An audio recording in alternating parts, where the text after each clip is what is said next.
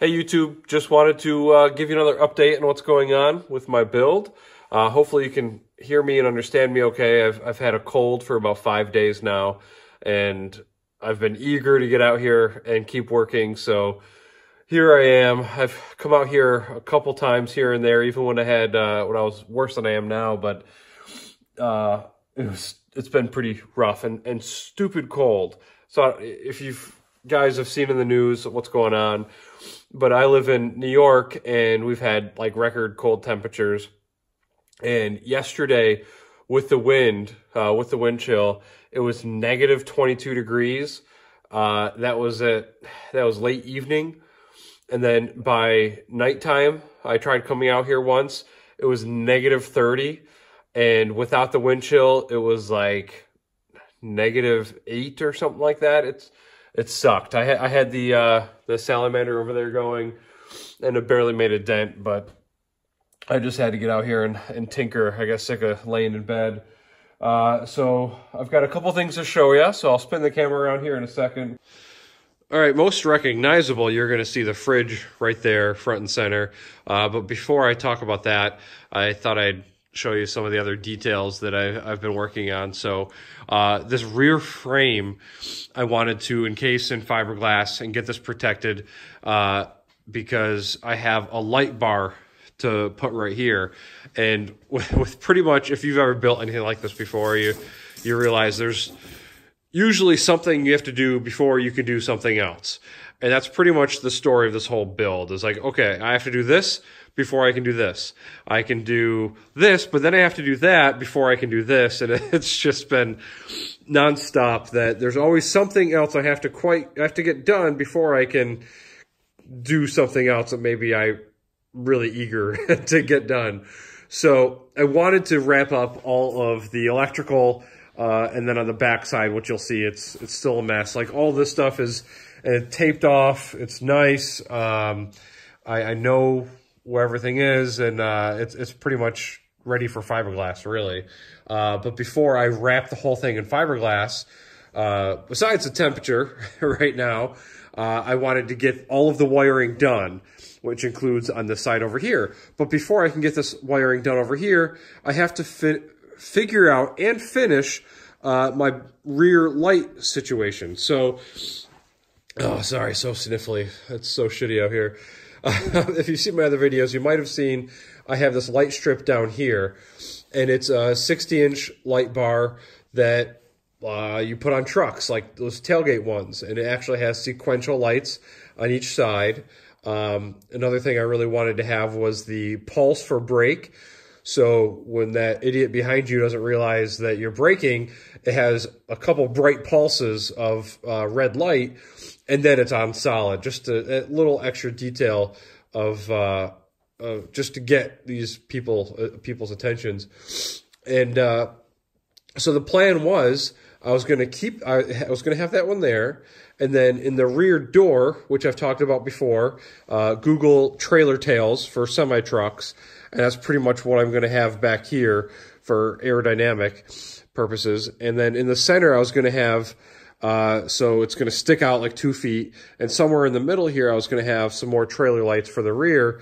But then I'm running wires from the junction over there because all the wires for the trailer lights come out over here.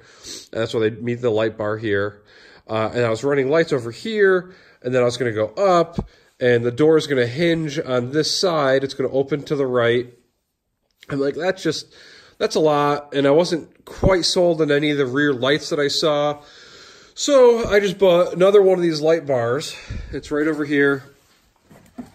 It's the actual bar. A lot of them are just double stick tape, and they're not solid. But I really wanted something solid and strong. Excuse me.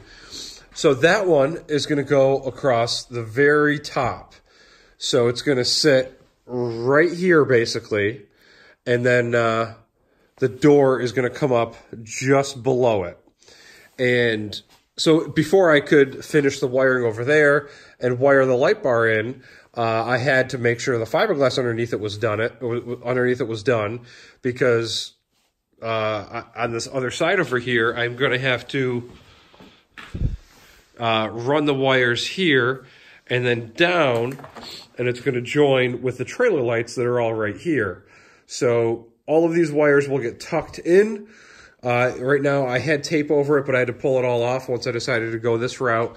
But I think having two of the light bars that are exactly the same, they're both sequential, they both have the stop, there's high, there's low, I think that'll be really good for visibility. I also went, if you've seen my other videos, with more side lights than you really need legally. So I have a side light here, here, and then up there, and then right over there, on both sides, of course. So, yeah, there's going to be lots of visibility. I definitely want to be seen while I'm driving down the road so nobody's stupid and hits me or anything. So that's why I had to wrap it all in fiberglass over the last few days. Unfortunately, it was this crazy cold spell that I just had the heater going nonstop 24/7 to make sure this all cured, and it's still a little tacky. I had the the heater the furnace thingy going earlier, sorry. And yeah, I turned it off so I could take this video. All right, so that's out of the way. That's one thing I have going on. The other thing is my Dometic fridge showed up, which I'm excited about. Got a smoking deal on eBay. It was listed as an open box because the box is a little banged up, but it works perfectly. The box is still sealed. I did a lot of research, and this just seems like a really good fridge. And it's got really good space. This is the CF50, so it has really a good amount of space. Right there are the handles that came with it. Really strong, really nice handles, but they stuck out. I'll post a picture in the video. But they stuck out like 3 inches on each side, and that was really going to cut into the space that I have on both sides. So this space, I'm kind of envisioning maybe like a sink. I'm not sure about including a sink, but I did just score this at the local Home Depot, and it does fit right here perfectly. This was like 50 bucks. It was $80, marked down to 50. And I go to cash out, and they said, "Oh, that's only 11." I go, "Sweet. Even if I don't use it, it's worth it." So I'm thinking about putting that right here. I could have a slide out. I'm not sure if I really want to add the weight or do all that. So probably just stationary right there. And then on that side, I'm going to have some drawers and cabinets and stuff like that.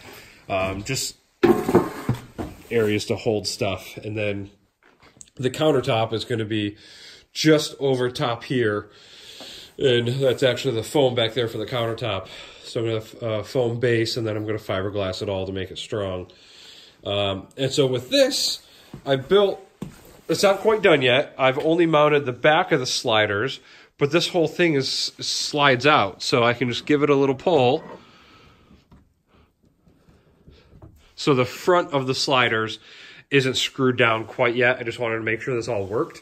I built the frame, got some extra room in here in the front for plates or cups or whatever.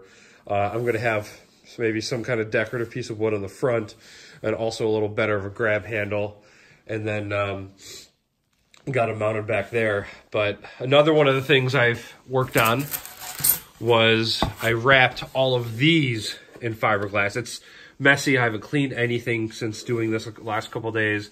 So this, the whole front and the back side is wrapped in fiberglass. I didn't go quite as low with that one. And again, it's not pretty tough, but it's strong. Like if I shake either of these, it moves the whole trailer. So it's on there pretty good. And it's holding this fridge empty.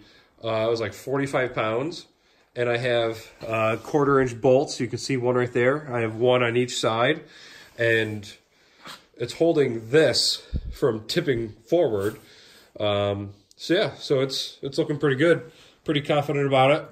And of course, everything, the goal is to be lightweight, because obviously this is the rear, which is not where you want weight in a trailer, but I'm also going to be pulling it with an EV. So I really need it and want it to be as lightweight as possible. All right, so I guess that's about it for this section here.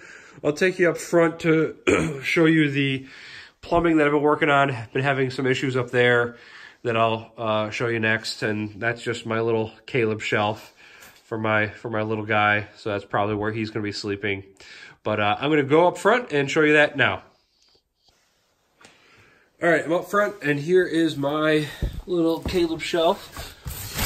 And you just lift that up. I have double wall insulation. This is going to be fiberglass as well to make that strong. I can actually just pull this out. I'll put that right over here for now. So I've been working on the cooling system in here, just like in my last video, or one of the last videos. And I'm having issues with leaks, unfortunately. This junction that goes to the adapter that I have up top, I'll show you that in a second. You might have seen it before. But in a Tesla car, when this battery pack is bolted up, it's bolted just straight up, and there is this adapter that's bolted to the car that has a really strong spring that just kind of accepts the battery, these adapters as it comes up. So this center gets depressed. So on both, you can see the fluid in there. So I did get coolant in there, so it is full. So this thing just pushes down. The outside of this stays stationary, does not move whatsoever. It's really strong plastic. And when the adapter goes down, it just pushes those things down and makes a connection. I also have a tiny, tiny little leak over there. I'm going to take off one of those. I don't like those style clamps, but I'm going to take one of those off and then use the hose clamp and make sure it's tighter. But I have a tiny little leak under that because that type of clamp is not quite getting it tight enough. And then I have a mystery leak right down in here. You can't really, yeah, you can kind of see some fluid down there. I can't find anything that is wet anywhere. Like it's of course the worst spot to try to track down a leak. I suspect that maybe that needs to be tightened down a little bit more, but man, I've stuck my fingers back there. I cannot find where that leak is. So messing around with that. I'll show you the Tesla thing that I'm talking about. So this is it. So this goes straight down onto those two plugs, those two things that I just showed you. And I built this adapter, or this bracket, and I bolt this through the battery pack, through one of the existing mounting brackets for the battery pack. And I use that hole for, I think it's a 3/8 inch bolt, and I bolt it through, and it tightens right down. I mean, it gets right on there, does not move, but because it's just like plastic on plastic, it really doesn't seal. So I took it all out, added some silicone caulk to it, and it helped. I thought it was solved, but then I read the pumps running for a while, and I saw a little trickle of fluid coming out, and I believe in doing things right. I want to make sure it's fixed, and I don't want to have to deal with that when I'm on the road ever. So I took it all out, cleaned off all of the silicone off of this, off of the parts down there, and now I'm looking at other solutions. I have some really strong adhesive urethane that I'm thinking about using, but once that's on there, that part is never coming off ever again. So I'd have to really make sure that it was sealed and it worked. The big issue that I'm trying to be careful of is that I don't want to use too much sealant too high on this part right there, because if any of it gets down into that hole, it would easily clog all those little coolant lines that go through the battery pack. So yeah, really working on that, trying to figure out what's best to seal this connection. And yeah, so if you guys have any ideas, definitely let me know. I don't think anybody's really used the whole existing battery pack like I am, so I'm not sure if anybody has any real world experience with it, but I am all ears if anybody has any ideas on that. All right, I guess that's about it. I am freezing my ass off, and my cold is not being friendly right now. I really feel like shit, so I'm going to end it there. Also, I think you guys have been sharing my videos, or something's been happening, because the last few days, I've been having like 7, 8 new subscribers. It was like 3 days in a row that I kept getting a string of emails saying, oh, so-and-so just subscribed. So thank you, everybody who's joining the channel and liking my content and watching all of this stuff. I really hope you guys are enjoying it, and I never ask anybody to share or subscribe, but feel free to. I mean, I think this is pretty cool stuff. I like it, and I'm surprised. I'm up to 300-something subscribers. If it continues to grow, that's awesome. And I'm glad you guys are enjoying the content. So, yeah, I guess feel free to share, subscribe, and comment. But I'm glad to see you guys are enjoying this. And all right, that's it for this time. I'm going inside. It's cold. Bye, guys.